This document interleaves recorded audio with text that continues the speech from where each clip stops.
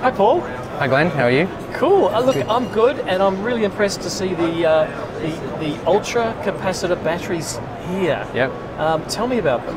Okay, so this is a battery we designed and built in Melbourne. Yep. And it's made using some cells that we source from overseas, but everything else we assemble and make here. So all the batteries are connected using these heavy-duty copper conductors. This is 400 so millimeters everything squared. from the cell upwards you make. Yep. Wow. And then if we want to join two cells together, we put one of these wires on, which is a 400 mil squared piece of copper.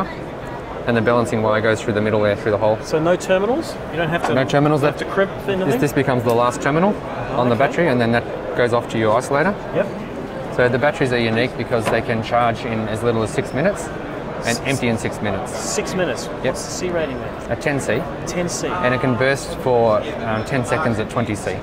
Wow. So that's a 3-minute rate.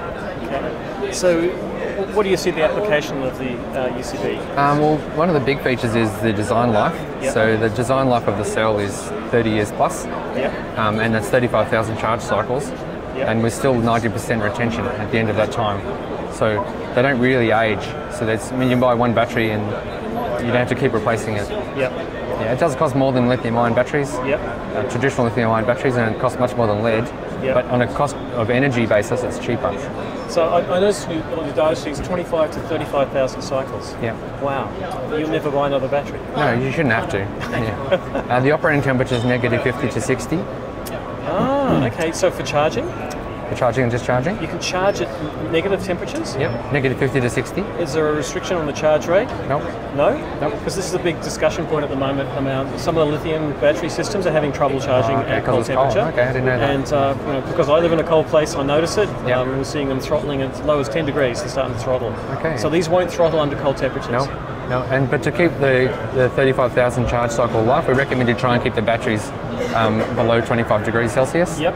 But even at 55 degrees Celsius, they will do more than 6,000 cycles. If you 55? If you sit them at 55 continuously. Yes. Oh, that's pretty unusual. So it's really abusing it. But, Really abusing it. but yeah, if it occasionally goes over 50 to 55, 60, it's not really going to shorten the life much. So you've got them in a rack mount here. They can be in any orientation? Yeah, they can lie down flat. Flat? Like this is on just a standard Bunnings rack, which is quite inexpensive. Wow. Okay. And you can stand them up because they're the same shape as a lead-acid battery. Yep. So you can replace them in the existing lead-acid battery boxes in the field. Each module is 2.2 kilowatt hours, and that's usable 2.2. Okay, so 2.2 kilowatt hours per module, and they come in different voltage options. Yeah, the highest voltage is 27.6. There's 18.4, 13.8, 9.2, 6.9, 4.3, and 2.3. Okay. And then as you series them up, you get up in voltage and you get up in energy. So you series in parallel. You've got an incredibly flexible range of options. Yeah, you can go up to 800 volts. So there's a 800 volt, 800 amp DC fuse in here. Yep. So I can show you a load test here if you like. On this little multimeter here, Yep. there's a current clamp. You can see that all right? Yep. So I've got a handful of quartz halogen globes on the end of the stand. I'll just flick it on. Lights, I think. Whoa. So that's running at 500 and something amps there. Of how many batteries? One battery. One battery. One battery's doing that. Here. Just this one battery This here? one here, yeah. Oh my God. And that's a 13.8 volt one. So 13.8. 500 amps coming out of that. Yep, so 520 amps by 13.8 volts is about 6.5 kilowatts. Okay. So that'll empty that in about 20 minutes or so. Right. Cool. And you can recharge it in as little as 6 minutes. You can. You're better to charge it a little bit longer, like maybe half an hour. Yeah, not many people have a charger that can charge at 500 Well, because amps. it also you get a bit of heat, because the internal resistance of all the conductors, they'll make a bit of heat and you want to keep it cool. So Yeah. it's better to charge it a little bit slower, but it can charge fast and discharge fast. Great. So is there a special communication protocol to work with some inverters and not others? Not really needed because the batteries talk amongst themselves to try and get the cell voltages the same. So it's a self-managed battery? Yep. But there is a cable that comes out the end.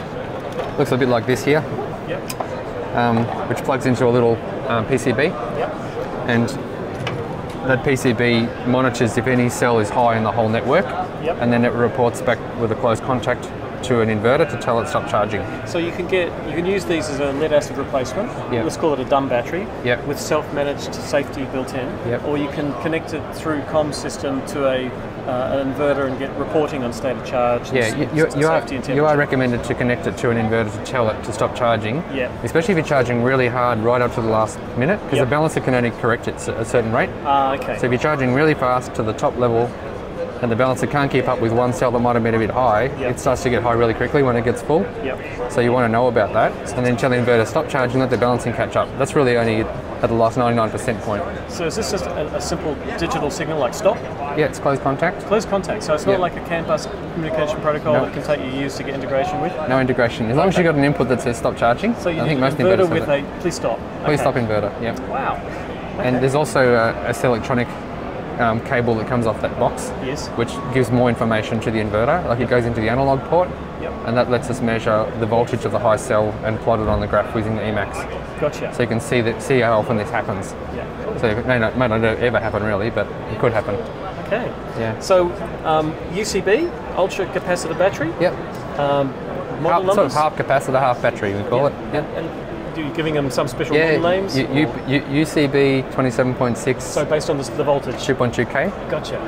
UCB 13.8, 2.2K, and so on. They're all 2.2 kilowatt hours. Right. So when you order them, you choose the ones to suit your application. Yeah, and there's a graph on the brochure that tells you how to choose to suit the inverter, because the voltage window on inverters often is quite broad, but they actually sometimes like to work at a narrower voltage window than they say they can. Yep. Like an SP Pro says 100 to 170, Yep. but they say you should really be at 120 to 170.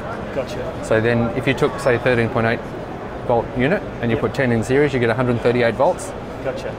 The nominal range is 120 to 165. So that works really well with SP Pro. 10 So, of these. so 10 of these or 13.8s. But if you don't want that much energy, say 22 kilowatt hours, you could use 5 27.6s Yeah. and you'll get 11 kilowatt hours, and then you can parallel that.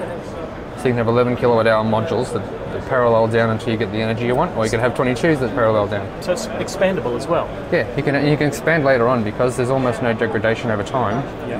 You don't have to worry about the mismatch problem of batteries getting old and not being allowed to parallel with them. Yep. So there's almost no degradation in the first 10 years. Wow. So you could start with as little as one battery on a 12 volt system, or a 24 volt. 27. Yep. Okay. So you do two it. batteries gets you to 48, Yep.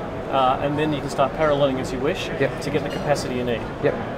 And at 500 amps coming out of one, I mean, you just straight away. Up to 800 amps. Yeah. That's 800 amps. So if you put one of these on a SP Pro, for example, or a Victron, Yeah. or let's say an SP Pro, because I know the numbers off the top of my head, they Yes. can peak at 12 kilowatts AC out, Yes. 4.5 kilowatt one. Yeah. This battery can peak at 20 kilowatts DC.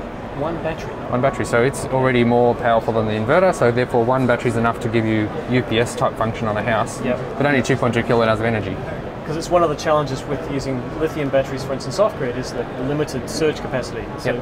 you're back to having the benefit of lead acid, Yeah, unlimited current. but with the cycle life of UCB. So Yep, amazing. exactly. Yeah.